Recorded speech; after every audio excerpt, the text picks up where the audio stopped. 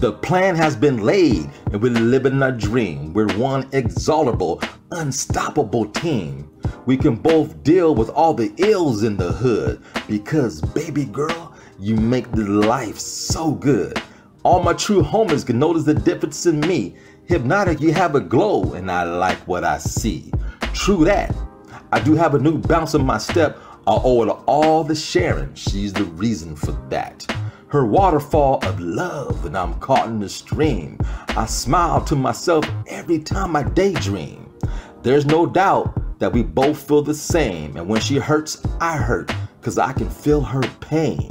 She supports everything that I do. And for that, I love you, boo.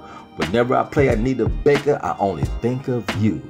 If love was a virus, then I got the H1N1 flu. There's no remedy or voodoo to help me get over you. Go to the doctor and it says nothing I can do. There's only one thing I can prescribe, is that she loves you too. This prescription that I'm giving you, take it twice a day.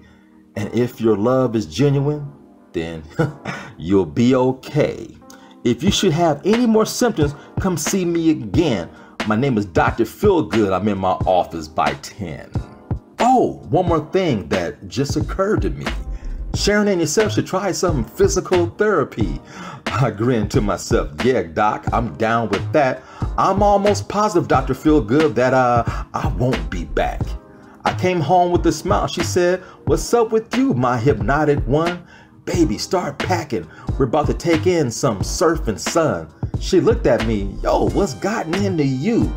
Grab the suitcases. I'm full of surprises, boo. Let's take a trip to the islands. She said, now we can hardly afford it. I'm sorry, baby girl. It's what the doctor ordered. Time is of the essence, so let's not waste any more time. I'm logging on to Priceline.com to purchase some tickets online.